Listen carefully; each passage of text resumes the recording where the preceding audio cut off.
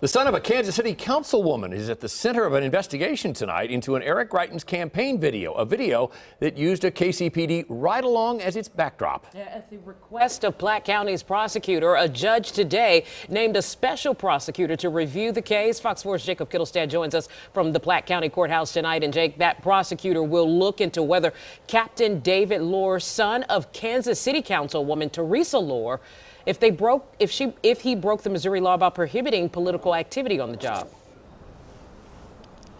That is correct, Christelle. And you may remember this ride-along, it happened back in April, with video from that ride-along being used in a campaign video that was posted to Twitter.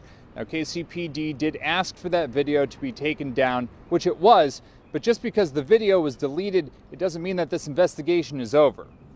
Hey guys, heading out tonight with the KCPD on another ride-along. The ride-along started at KCPD's North Patrol Division. On Twitter, where the video was posted, Eric Greitens' profile directly tagged the police department. And that's one of the reasons I'm going on a ride-along. The persisting issue is that, under state law, Kansas City police officers are prohibited from political work while on duty or in uniform.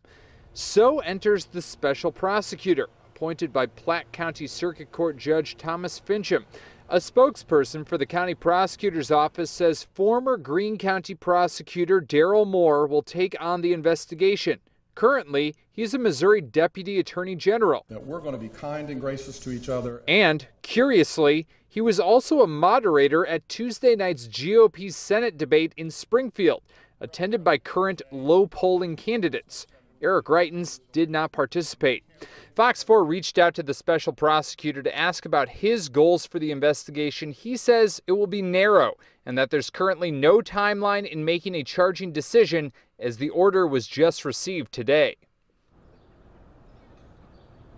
And as far as the police officer at center of this investigation, we did reach out to a few organizations to try and get comment on this. First, KCPD, they're not commenting, saying that this is a personnel issue. Second, the Greitens campaign also not returning a request for comment. And finally, we did reach out to Teresa Loar to ask about what she's feeling, her perspective on her son in the situation. She isn't talking to us yet at this time, John and Christelle.